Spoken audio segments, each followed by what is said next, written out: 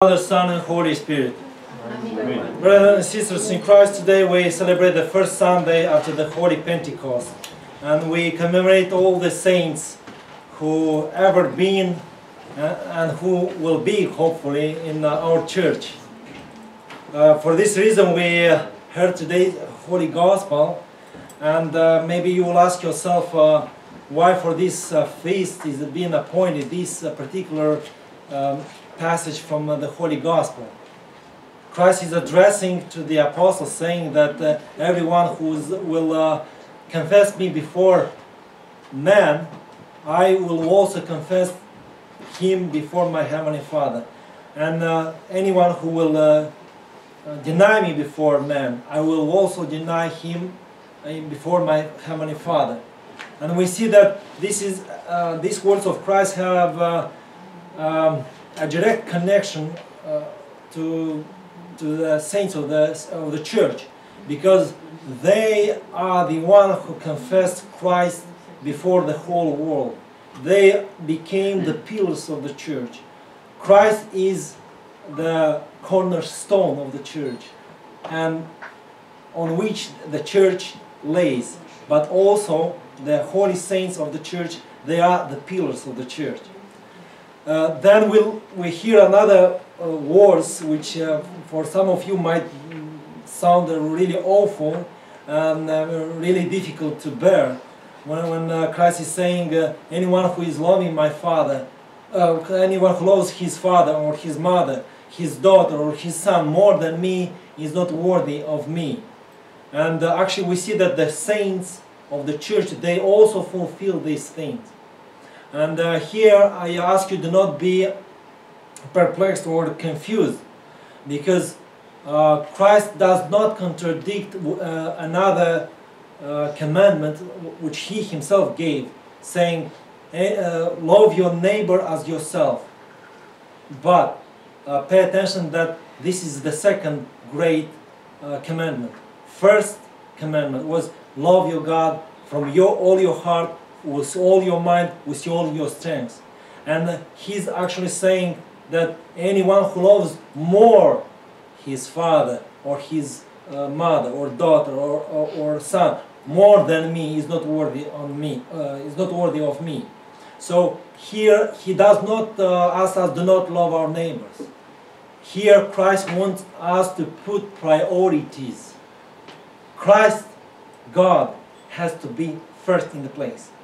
And if we learn to love God genuinely from the bottom of our heart, then we'll learn to love our neighbors and our relatives, our parents, our daughters and our sons.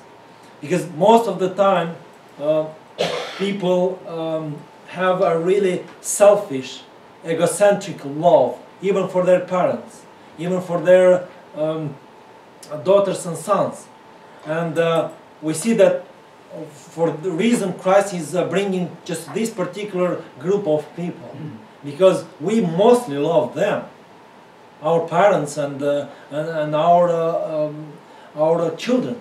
We are ready to give our life for them. And that's good, that's wonderful, because God himself, he gave this commandment: honor your parents. Also love your children, because children are the blessing from God, and they are a fruit of our love for one another, right? But as I said, we have to put the priority, and most of the time, as I mentioned, that our love is very selfish. It's not that genuine love which we have to must have. We pay more attention on our parents, on our children.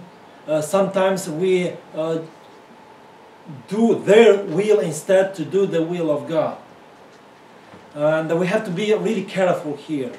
If my parents telling me, do not go to the church, do not believe in Christ, to whom should I listen first? Of course I should listen to Christ first, and then to my parents. And even they would be angry with me, I should not stop loving them. I should not stop respect them. Also about children. How many times we spend even Sundays when we supposed to be here in the church and give glory to Christ, we spend times with our children because they have activities on Sundays. And then the question is, who we indeed love more? Christ, who is for whom we are supposed to bring honor and be present in the church and receive the Holy Communion of body and blood of Christ. Or we love our children for whom sake we go for all these kinds of activities. All these activities are good for them, are very beneficial. But remember what Christ says. Give to God what belongs to God, and give to the Caesar what belongs to Caesar. So again, we have to put priorities. God first in the place, then other things. And but as I said, Christ is proposing us those people who are the closest to us. But even we find excuses to not come and visit Christ in the church, to visit Him in the church, even for other reasons. Let's say today is soccer game and I love soccer. I cannot go to the church. Today is hockey game, is playoffs. I will go. No, I cannot go because I love hockey. Then wait a minute. Who will save you? Will hockey or soccer or going with your family somewhere, whatever, will that help you for your salvation? No, not at all, right? So again, even we have to go for a trip with our family. Even then we can find time to say, okay, everybody's still sleeping. It's 8 o'clock in the morning. But I will wake up and I'll read from the Psalter. I will read from the Gospel. I cannot be in the church. I cannot receive the Holy Communion in this Sunday. But at least I will read the Gospel of the day. I will spend at least an hour with Christ. And I will talk through the prayer with Christ in that day. And that will be a set for us. This way will show that indeed Christ has priority over all other things. So brothers and sisters in Christ, let us not be ignorant.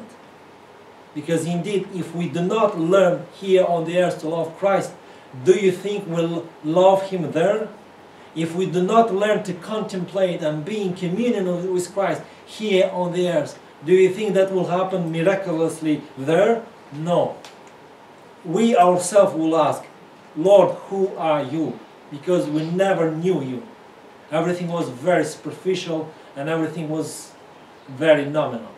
So brothers and sisters in Christ, let us approach to Christ. Let us invite Him in our life. Let Him be guest in our mind, in our heart all the time. And let us invoke the grace of the Holy Spirit as we say, Lord, who sent down thy Holy Spirit to thine apostles at the 3rd hour, take Him not from us, but renew Him in us who pray unto thee. We have to ask Christ to send upon us the grace of the Holy Spirit at all time. And renew the Holy Spirit in us at all time. Because Christ do that periodically when we ask. Then we do something wrong and the Holy Spirit leave from us. Because nothing, Holy Spirit lives in that heart which is clean. Blessed are those who are in pure heart, for they shall see God. So the pure heart can be the location, be indwelling of Christ, be indwelling of the Holy Spirit.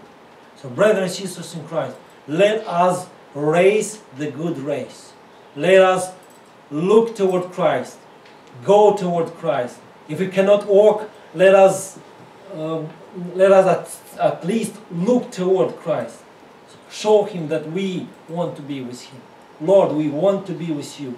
If we don't want to be with you, you please be with us. If we deny you, you please do not deny us. And may Christ our God illumine our hearts, our mind, that we become indeed truly disciples of Christ, not only by name, but also by heart, by mind, by our life in Christ, which is genuine orthodoxy. To be in a relationship with Christ at all times. May Christ our God help us. God bless you. Amen.